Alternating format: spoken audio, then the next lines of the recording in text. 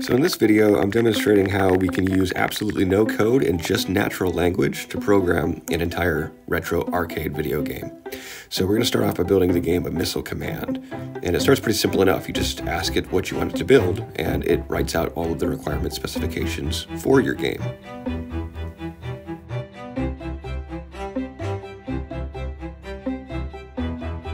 Now this tool you're looking at right here is a custom GPT for ChatGPT Plus.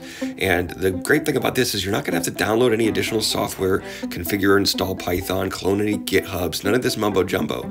Everything that you're going to need is just going to be handled right here within your chat. It's going to provide you links to playtest every build of your game right inside of your web browser.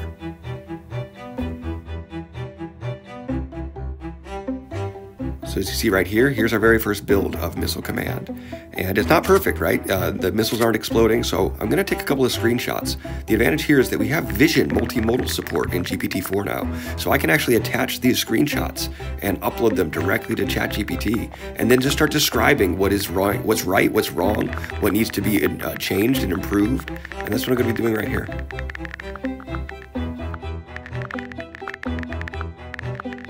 So I've just got done describing 3 changes that I'd like the AI to make for me. First is that the player missiles should explode when they reach the destination of the touch input. And the second is that when enemy missiles collide with those explosions, it should destroy them and increment the score by 10 points. Now, it looks like the AI successfully implemented in our explosions and the destruction of enemy missiles, but it forgot about the scoreboard. So I'm going to remind it that we need to implement the scoreboard and that the score should increase by 10 points for every time we destroy an enemy missile. While we're at it, we'll go ahead and add like a start screen because I think the game shouldn't just start and throw the player into the action right away. And then lastly, on this step, we can also add in maybe a damage health system for our player cannons, our player turrets. So that way every time a missile strikes it, it'll take on more damage gradually and then ultimately destroy our turret entirely.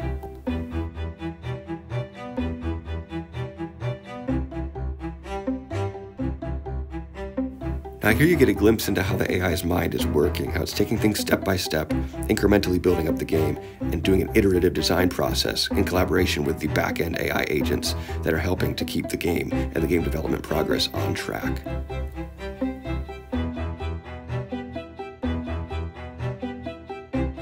And there you have it. Here's our final build of the game.